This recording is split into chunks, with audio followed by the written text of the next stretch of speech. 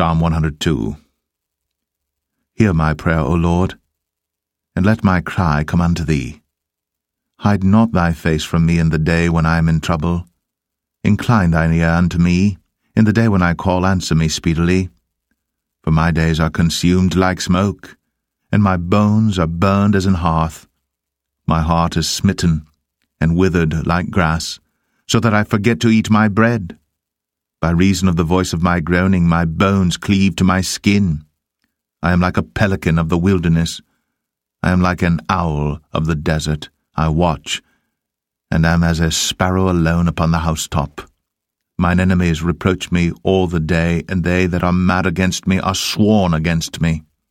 For I have eaten ashes like bread, and mingled my drink with weeping, because of thine indignation and thy wrath, for thou hast lifted me up, and cast me down. My days are like a shadow that declineth, and I am withered like grass.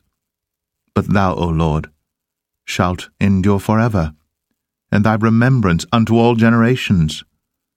Thou shalt arise, and have mercy upon Zion.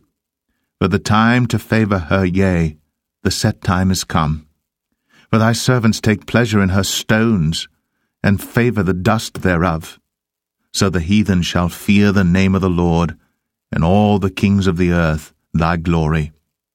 When the Lord shall build up Zion, he shall appear in his glory. He will regard the prayer of the destitute, and not despise their prayer. This shall be written for the generation to come, and the people which shall be created shall praise the Lord.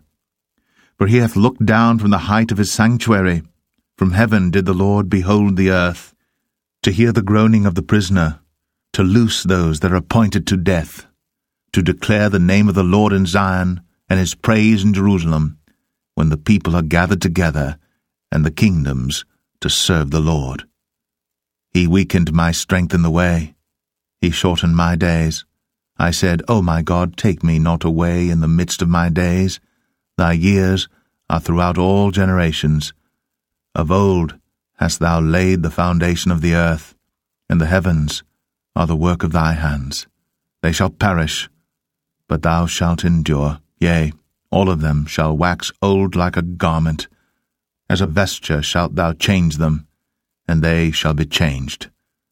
But thou art the same, and thy years shall have no end. The children of thy servants shall continue, and their seed shall be established before thee.